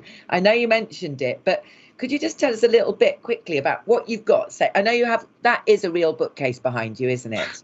Yeah. This is really Kylie. This is really Kylie. The bookcase is real, but Mark is not, huh? What about? Yes, right. Yeah, that's it. That's exactly it, Valerie. This is a real. This is what I use to clean my my desk. Okay, yes. But so yes, very practically. Actually, immediately, a green screen headpiece, a green screen like layers of fabric, a green screen curtain, a green screen suit. in terms of just trying to do those manipulations. Yeah. LED lighting, and what else? They also got a webcam, but again, the webcam is actually it's kind of impractical. Trying to get a better streaming, but realizing that this again, I've got to figure out a different way than this, because it wasn't necessarily the best thing to be working with when you're also moving through your flat, through your apartment, as we've created these sort of choreographies. So again, utilizing this particular streaming camera on the Apple right now.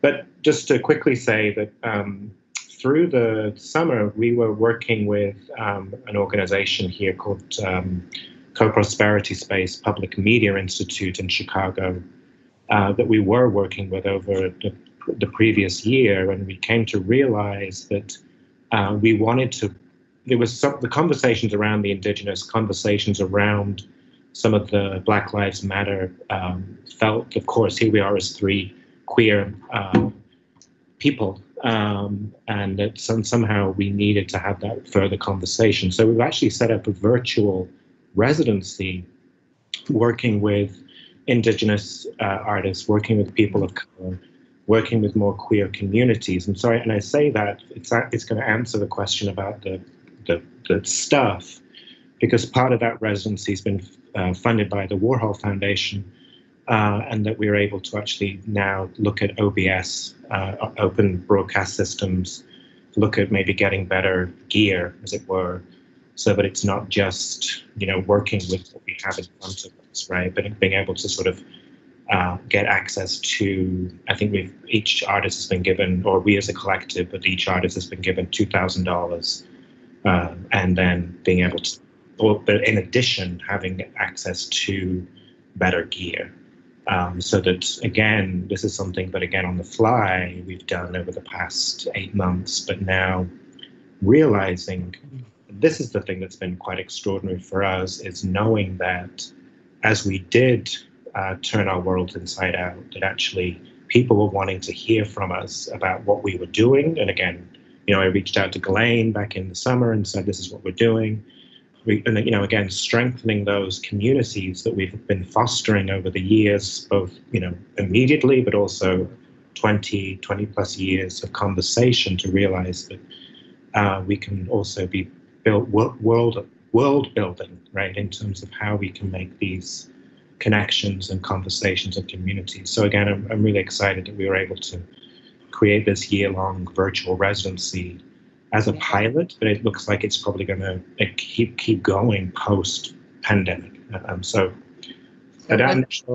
that's a really good example of what I'm really interested in at the moment, and I'm keeping my eye out everywhere, is these new types of formats and of virtual physical or virtual hybridities, and that which potentially even, and when we hopefully go back to being able to be together and travel, etc., that we don't need to drop those, that we still can stay within that kind of virtual physical space to create more connection between us, so it becomes deeper onwards, really. I mean, that's a good point to make with Mark on screen, because I hardly ever see you, and yet we were working together very closely for a number of years, when you're in London. So that would be special. So I've got another question here that's come in, and I'll put it to Sly and to Valerie. I'm going to ask you both this. So as the body becomes its own virtual interface, which we've really been talking about, the body is the interface in its own right, what dangers and perils do you see around that in relationship to the transference of our bodies into this more virtual world side? And this is, generically, not about your work, but in terms of the generics, So the dangers and perils, that someone wants to know what you see as those. Yeah, it's a question. Valerie, do you want to go first? Maybe you think when we achieve this moment in time when we cannot distinguish what is real and what is virtual, right? Yeah. If that moment happens and when it happens. Well, I think there is this metaphor I like to tell sometimes when I'm talking about maybe artificial intelligence and stuff connected with that. I somewhere read that, there's this thing where the lion is much more stronger than a human being, but because we have a bigger capacity of our intellect, we created a cage in which we put the lion, therefore our intellect won over the muscles. And then my question is what will happen in the future when we become the lion in case of artificial intelligence, so that the intellect becomes virtual and it can shift the perspective. And also in the case of virtual presence, I think it can happen the same, that the manipulation can become stronger.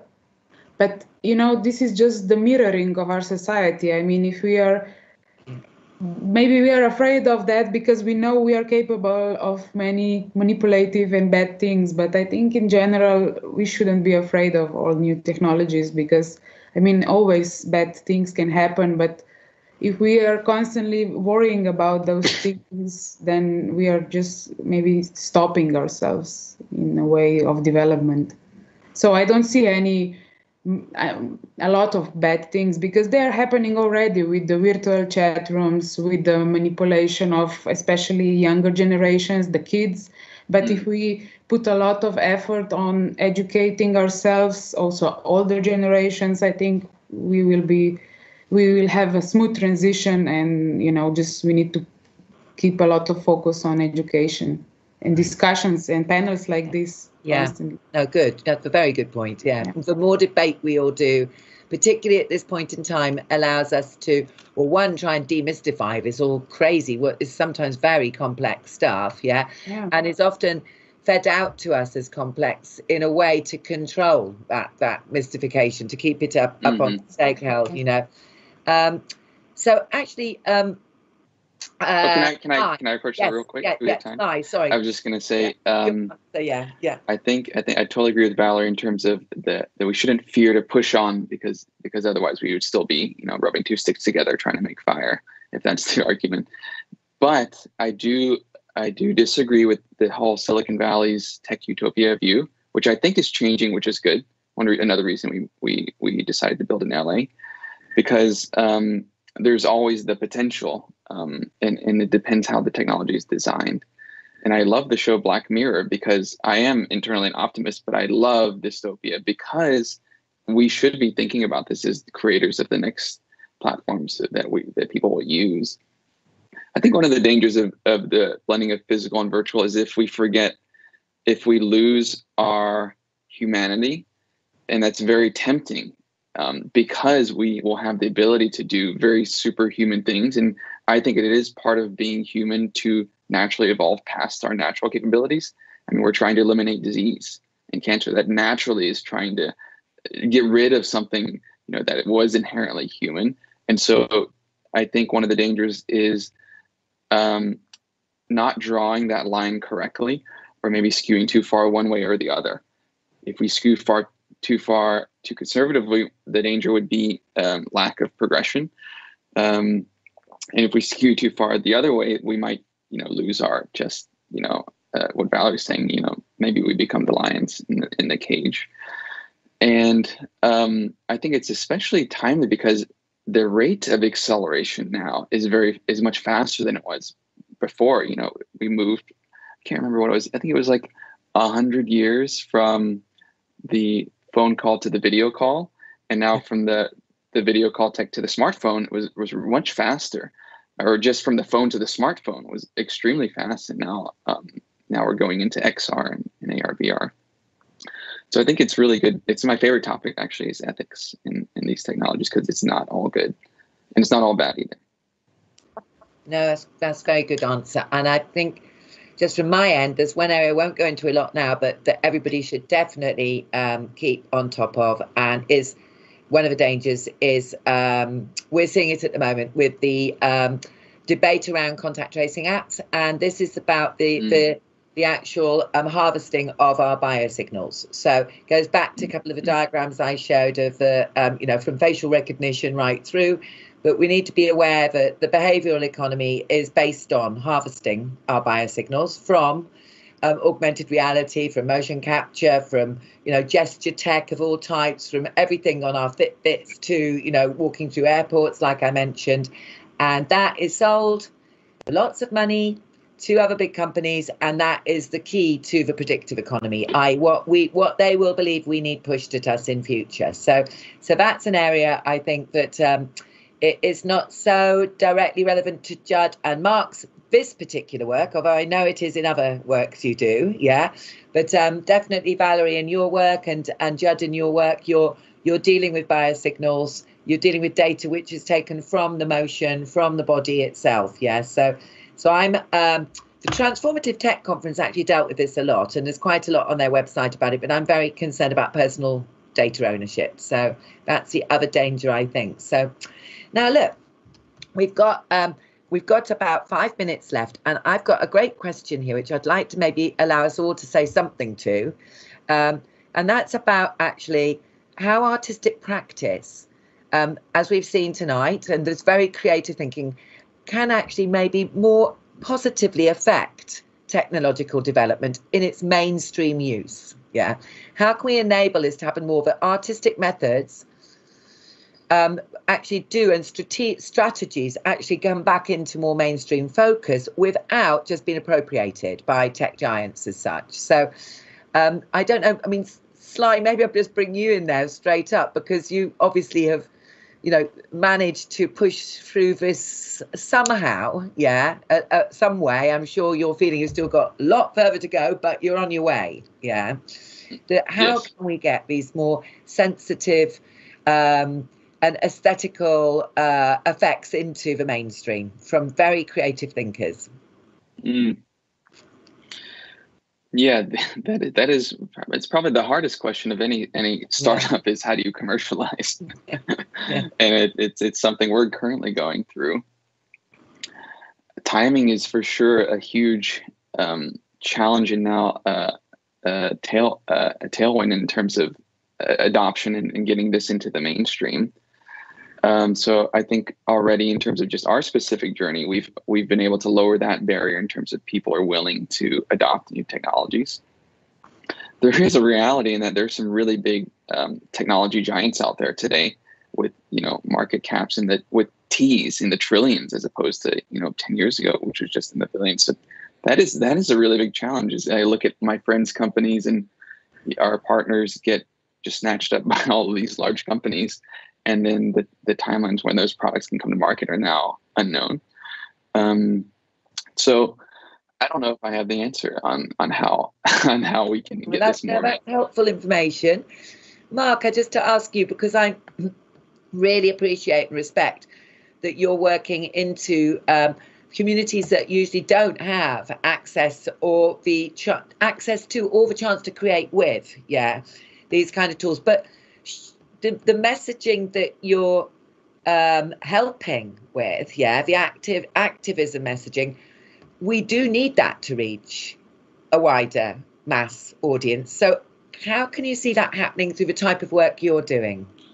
I mean, just actually, it's a good question, because a couple of examples. Again, I've been connected to, I've worked with an elder for a project called Artists and Elders. It's basically connecting 10 artists with 10 elders. So I worked with this woman, Sarah, who has mobility issues. She hasn't left her apartment since March, and we have basically made a work together. So, and also I've been another project where 10 dance artists were connected to 10 Hubbard Street dance artists. And so that's been a really interesting way of thinking about developing new communities, I would say, thinking about institutional, just collapsing of maybe institutional, in the sense of suddenly I'm being connected to an elder that I would never have known before, right? And making an actual performance for her based on conversation and dialogue. So again, that sense of intimacy, right? The one-on-one.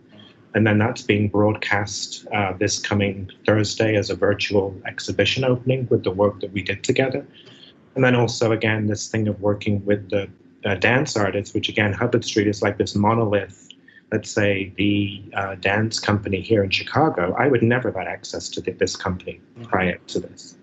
In terms of, again, of course, I'm calling myself a choreographer, but again, there's these different worlds that begin to merge together. So for me, the artistic is actually opening up different kinds of conversations around, and of course we're doing this through the teleconferencing, but I think there's something to me about opening up new communities that would not normally be connected and now being connected together, and that really excites me, I have to say.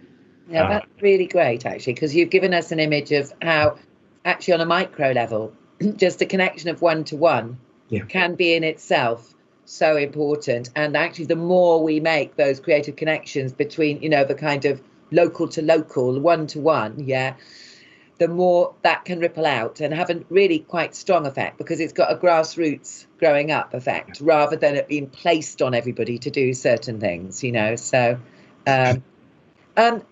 actually, would you like to add into there, Valerie, at all? Because you've got a very big mixture in your work of obviously your artistic work going out there, but you are working with a lot of tools, and in advanced stages of it, augmented reality, etc.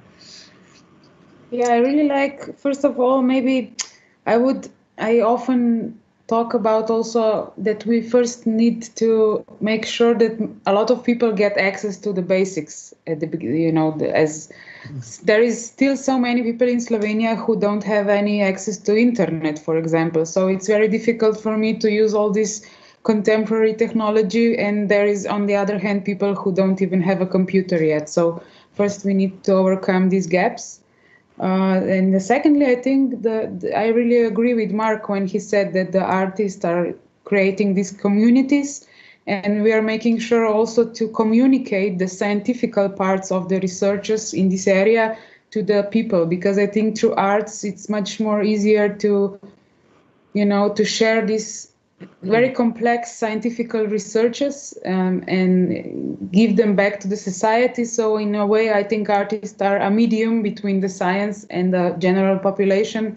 So we can then all get the idea in which direction we want to go and the general public. So I think the point of art is also in this way to become a medium between the population, general population, and the much more advanced scientists, which are also flying now over us in satellites and in space and connecting all these worlds together. Yeah, you're right. So, and Judd, you actually have been, I know, a real pioneer in the area of hypertext and augmented reality, way ahead in that field. And I was wondering now how you can see that some of the things you've been working with for many years actually are coming through into more mainstream use. How do you see this crossover? Judd, you're mute. Judd, so sorry, Judd. I'm sorry, I didn't realize I was muted. Just to comment on acceleration, that's happening so quickly. I mean, Abraham and I were building these augmented reality tools, and as soon as we finished them, they'd be released, there'd be an upgrade to, AR kit or whatever. And all of our work was, so, I mean, there's so much that just as you illustrated in your talk, that is coming back around. But I would also say as like an artist who's not really a scientist or an inventor, but who is a teacher, like, I think that what we model as artists is like experimental engagement that is non-consumer based. And that's one thing that we model is like, how do I use this technology in a way that it is not intended to be used? So when we did our LiDAR scans, and we're using this powerful cutting edge technology to swallow up these whole landscapes, the thing that I got completely transfixed by was the hole that was left under the scanner where it can't see itself. And so much of the poetics and aesthetics of our work are about that absence, that thing that's a defect, or that thing that is a limitation of the tool becomes the powerful sort of, portaling symbol of the unknown within our work, that data void of what can't be known, what can't be captured. So there's that experimental engagement. I had to go back to internet art in the 90s. It's like you exhaust the platform. You don't use it the way you're supposed to. You exhaust it as a material when you're more like a DIY sensibility. The other is to have a critical engagement. Who has access to the tools? The thing with this piece that we really came up against and are up against now is, in our research, there are stories we can't tell from our positions, as we happen to be white, cis, non-native to the land we live on. These things. How can we leave room for those stories to be told by others? But more problematically, there are stories that our algorithms can't tell. And there are biases, there are racist biases in algorithms. And so the more that we think about critical engagement and access, the more the tools have to, just like they did with film, when film became mainstream, that they have to grapple with the biases behind their engineering. Yes, yeah, no, that's a very good point. Thank you. Well, sadly, we're going to have to wrap up, and I know we could carry on talking, but I've got loads more I'd like to talk to you about, and I haven't even managed to get through all the questions, actually. So apologies. I tried to weave a couple into each other, so apologies if I didn't quite get to any of your points, all of you who are out there in the audience. So I think this year has been exceptional. Obviously, a situation slightly like some kind of horrendous universal research group for this kind of work, the digital intimacy area. Yeah, it's like everybody kicked up the bum straight into this virtual presence, whether you like it or not. Yeah, whatever age you are, wherever you are in the world. And that has been very, very difficult for many people. And on top of that, people are dealing with death. And death obviously has its very important rituals, very important liveness part of it when coming together, and actually dealing with grieving and bereavement is incredibly important body crossover. Yeah. And actually in some cultures, obviously the laying out of the body, the cleansing of the body, all those rituals too, which have been denied. Yeah. So we have seen an amazing shift of very day-to-day people into dealing with very complex things like virtual funerals, virtual ceremonies, rituals, etc., which they would normally do all together in one place physically. And people have had to intensely learn skills to actually get this to happen. On the spot, people have been streaming from their different places and trying to enable different people all over the world to join in, which it has enabled some more remote connectivity there too. So what I do think that today's shown is that with the kind of work we're seeing here, and we will see onwards in the KIBLIX Festival, the virtual worlds that are coming through now today and the tools that are enabling them from these different works, these are leading us towards a kind of metaverses, which actually will allow us to exist in both the virtual and the physical, and potentially to exist with our body data, particularly if we can own our own body data, which would be wonderful, in those metaverses, both as an avatar and as our physical selves. And there, hopefully, to be able to meet, greet, and to be able to be there and leave our traces for the future too. So I think one key thing that Valerie said that we need to emphasize is actually the issues there are for people who don't have access, and digital access being not just being on broadband and being having a computer, but actually access, as Mark and Judd are talking about, to the skills and the rights to be creative with these tools too. And there's me and Valerie here today. That's two women working on it, but we still need a lot more women actually in this scene, from many different cultural backgrounds, all different backgrounds. It's still highly dominated by, and as Judd and Mark have been so honest, white men, yeah, very definitely, but men in general. And we are 52% of the world. So we've got to make that space for the content creators to come through from not just women, but 52% of the world, but from all types of diverse types of people. And as Judd very rightly mentioned, the biases in algorithms have got to be dealt with, etc. But until we've got space for these immersive new experiences, which are where we're representing ourselves and we're meeting others and we're dealing with identity, new sense of identity within these worlds, yeah, and how we deal with these complex layers of the multi-self until we make space for all types of content and creativity from very diverse range of people, we are going to continue to go a bit in a circle. So if you're out there and you've got space to give people, either with tech or with access to tech or creative time or whatever, do try to think about the people who have less advantage in getting hold of this, because we just need the mix of content. We need this debate to come from many people right the way through. So thank you all very much for sharing with us so honestly. We really appreciated it, and we will look forward to seeing Valerie's work and Mark, Judd and Abraham's work in the KIBLIX exhibition, with lots of other pieces coming up. And Sly and I will be back around for sure, having a look around them all from the virtual distance. And we're on Twitter. There's lots of connections to us, which are all on the KIBLIX website. Do keep in touch and do come and catch up with us at other events, etc. too. So I'm going to hold on to my panel here, but I'm going to say good night to everybody else and thank you, all of you. So Thank you. Thank you. Good night. Ghislaine. Lahko noč. Thank you, Ghislaine. Thank you to all of our guest speakers who were with us today for sharing your creative ideas, concepts, and outputs in the field of digital intimacy.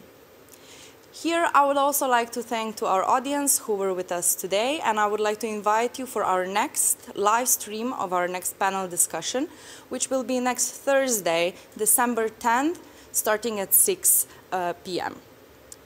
The panel will discuss topics such as XR technologies, industry, virtualization of everyday life, with a special emphasis of COVID-19 global condition. Thank you, take care, and good night.